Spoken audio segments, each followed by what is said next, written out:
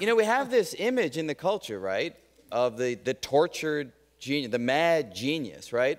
Is that a romantic? No, is there anything to that? Is it simply a cliche? I mean, you have thought a lot about it. Well, yeah, I mean, it's just like the nature-nurture issue. We have people state extremes, and you can always find data showing one thing or another. Let me give you an example. This is not my data. This is a colleague of mine.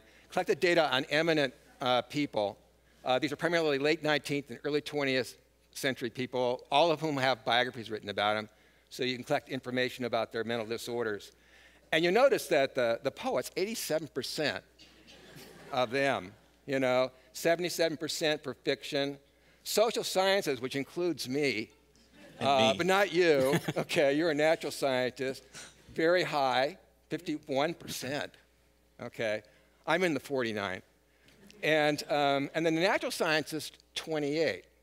And if you look at it overall, there's sort of a pattern to it that if you're in a field where creativity requires going against the grain, going against convention, using a lot of intuition, taking chances, using a lot of imagination, then you're more at risk at having a mental illness. And in support of that, it's kind of interesting, even though the natural sciences are very low, the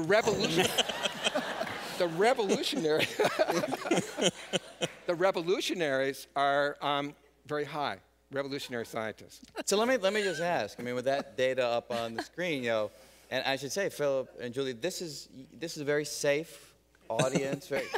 but I'm just wondering, feel free. Are you kind of depressed, or is it mental?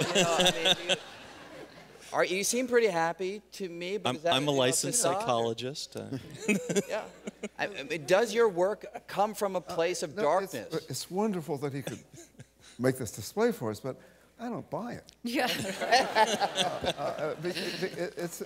It's not that it's something basically wrong with it. It's just that someone else may be able to come up with a different way of viewing it. Mm-hmm. So we might have to. Maybe you could yourself. Actually, it's interesting. When I presented this at a meeting in positive psychology, and then the founder of positive psychology, Mark Seligman, looked at it, and he says the problem with this is you have it upside down. Yeah.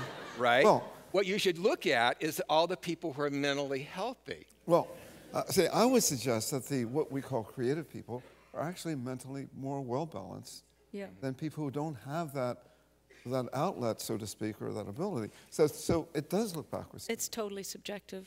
I mean, that's the problem, is what is healthy and what is well-balanced.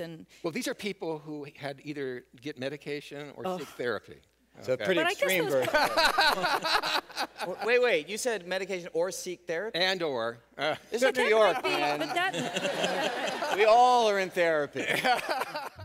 Myself becoming a different size of a hot and cold spot are universe have 400,000 they have 400,000 light years. So let me ask you this. Nature holds up this ruler. I